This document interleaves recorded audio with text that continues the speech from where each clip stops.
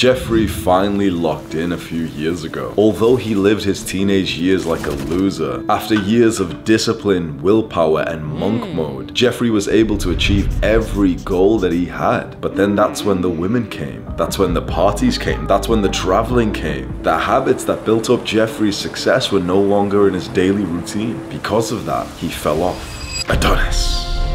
Adonis was able to not only become successful, but to keep it too. For he knew that discipline was not just the route to the rewards of life that he wanted, but it was the path in itself. It was never about acquiring resources, money, status, or fame. It was about living day to day as your best, most disciplined self. That's why Adonis is so fulfilled. In the two stories that I've just told you about Jeffrey and Adonis, I am Jeffrey. I became disciplined for the first time in my life around 4 years ago. Trimmed my hair off. I had no dating apps, no Instagram, genuinely no Instagram, no Snapchat. I just worked. I used to run to the park, train there, like calisthenics, like gymnastics. And then I would go to my garage where I had some dumbbells and a barbell, and I'd just do like a raw, bare bones workout. So a double workout there. And I would spend an hour, I promise you this is true. I'm telling you, like I used to meditate for 1 hour every day for longer than a year straight. Like it was just in my routine to wake up, 20 minutes meditation, go and train, come back, shower, 20 minutes meditation, eat, work, read, all like the self-improvement habits, and then 20 minutes before bedtime, I would do another meditation session. I would journal for like an hour a day, I would read, and that relentless discipline where I didn't hang out with friends, I didn't have sex for months, I didn't watch porn or anything like that. I promise you, zero scrolling on Instagram or TikTok. I didn't even have those apps on my phone for months. 2 years living like that got me to around $20,000-$30,000 per month. It got me to a few 100,000 followers on YouTube. And I think I'm right in saying this. I deserve that. I deserve the success that I achieved in like 2022 when I started to get hundreds of thousands of followers and I hit 1 million subscribers, because I really locked in for that. So if you're watching this and you want to become successful, or you know you're going to become successful, let me just tell you about my mistake so that hopefully you can avoid the lesson. This isn't like a normal YouTube video where I'm not making this for views. In fact, this is going to be embarrassing as fuck, so I hope it doesn't get that many views. But if you are really like locked in, I don't just always want to talk to you about how to lock in, how to get the success. I want to preemptively tell you, okay, if you're on track to getting the success, here's what I wish someone told me before I had achieved it. It's all about discipline. I'm not talking about discipline to build the success. I'm talking about discipline to maintain it. Because if you believe at some point you will ease up on the discipline so that you can enjoy more of life, that's like a cancer. Like think about this for a second, right? Be honest to yourself. Is your perception of success kind of like where you're locked in right now, but at some point you'll kind of ease up and be like a bit more of a degenerate? You'll fuck a few more girls, you'll party a bit more, you'll travel and stay in like the luxurious places more? Because if it is, you might be on a path to the rise and the fall, as most people are. The people who achieve success and keep it are the ones who never really desire the watch or the fame or the girls in the first place. And they're not really even doing it for the success anyway. They're just disciplined people, and they get like a sense of enjoyment and fun from the discipline. Like for example, showing up to the gym 3 times a day to train martial arts, like that already is the dream for them. Do you see the difference here? The guys who end up losing it all, which is what I feel like happened to me. I haven't lost it all. Like I think I've been able to like, you know, just about stay, not even like stay afloat. Like I've been able to still maintain like a solid like $80,000, $100,000 months in my business. And like it's still a good tight knit audience of guys who still like me and watch me. But I certainly could have been so much more successful had I heeded this advice earlier. Discipline is not just what builds the success. You need to stay disciplined once you've built it. Like that's the next game. If you think you're gonna build a success, you're gonna, you know, level up and get like nicer, attractive hair and the physique and the money and the clout, and that's when you'll start like, you know, being more of a degenerate. That's when you'll start going to more parties. That's when you'll start enjoying yourself. Your mindset is messed up, and I urge you to just listen to this. What we need to do is create the belief in our mind that the discipline is the enjoyment of life. Because I will tell you you right now. So here we're gonna get like unfiltered as fuck, and I'm gonna start telling you about like fucking. So make sure your parents can't hear this, right? I'm gonna just tell you the complete and honest truth. I achieved every goal that I wanted. By the time I was like 25, I was fucking new girls every single day. I was invited to parties and podcasts and social events. I moved to Thailand, to Dubai. I had like apartments and villas that cost over $10,000 a month, and I was living like this young, lavish lifestyle. I was like, you know, looking nice, and I had like the physique and everything. I was enjoying the fruits of my labor.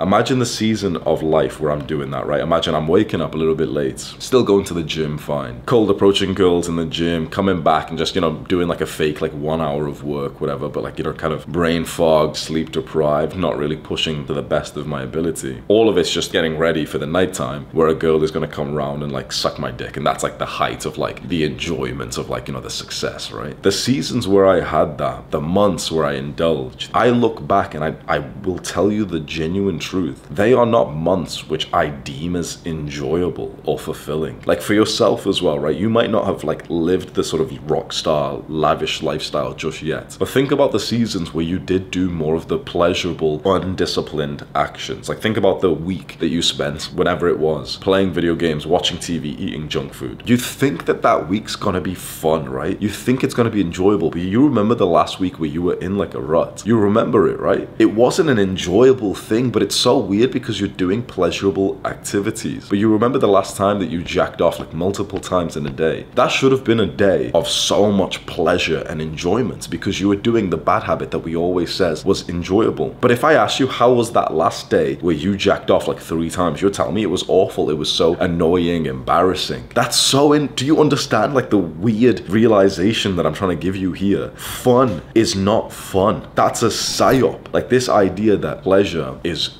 fun is a complete and utter lie. And here's how you know what the truth is. Imagine the day where you did everything. The day where you checked off all the boxes in your habit tracker, you hit a really hard workout, you meditated, you journaled, you worked on the business or your studies. Imagine you had like such a disciplined day. That was a day of limited pleasure. That was a day where you didn't actually do that many fun habits. And yet if I asked you how pleasurable and fun was that day, you'd tell me, oh, it was sick, bro. I got everything done. I did this. I recorded this video, which was an absolute banger. I studied and I feel ready for the course, and I had this massive workout. That's so, do you see how interesting that is? The day where you did none of the fun, bad habits, you would actually say was more fun. And I'm telling you, this is the truth. Like, you need to get this into your mind. Do you see the realization here? I was in Bali a few months ago. I went looking good and everything, knowing, okay, I'm gonna like basically slay. I'm just gonna be a fuckboy here. I went for the first like 1 month that I was here. I was using like the dating apps, and I was cold approaching, and I was meeting woman after woman, to the point that like I remember like I just had like the exact same routine of the same bar that I'd meet them. My assistant would book the sort of couch, which meant that we'd be sat right next to each other, drinking wine. Okay, back to my place, like consistently. I was doing everything that I thought I wanted. So many young guys would be watching this thinking like, oh, that sounds awesome, and I wonder if you'll tell us the routine, right? There was so much pleasure during that time. But again, if you asked me, how was your life during that season? I'd tell you like, oh, I was actually pretty shit. And you'd be, why? Like, didn't you like have so much sex? And I'd be, yeah, but like, look, that's not what makes a good life. It's simply just about how disciplined you've been. This time around, like, so I left Bali a few months ago, and then I came back recently. And this time I haven't been like that. This time I've been more focused. This time I've came in with more of an intention. Like, I really want to get to the next level of my fitness. So I've been training kickboxing, like usually around 2.5 hours per day, training with the pro fighters, assuming that I'll have a fight in like 3 to 6 months, which I know I've kind of announced before and backed out. I hope this isn't one of those times, but I've been like training super fucking hard, right? And then I even go to the gym after that, so I've been training like 3 times a day. I've had very little time for like fun activities. What's interesting is, if you asked me, has this trip been fun? I would tell you, fuck yeah. I've learned so much. I'm so proud of myself. I have so much respect for myself. And in fact, other people have noticed this as well. I was in the gym like maybe a week or 2 weeks ago, and this guy comes up to me and he's like, oh, are you Hamza? Like, you know, he's a fan, okay?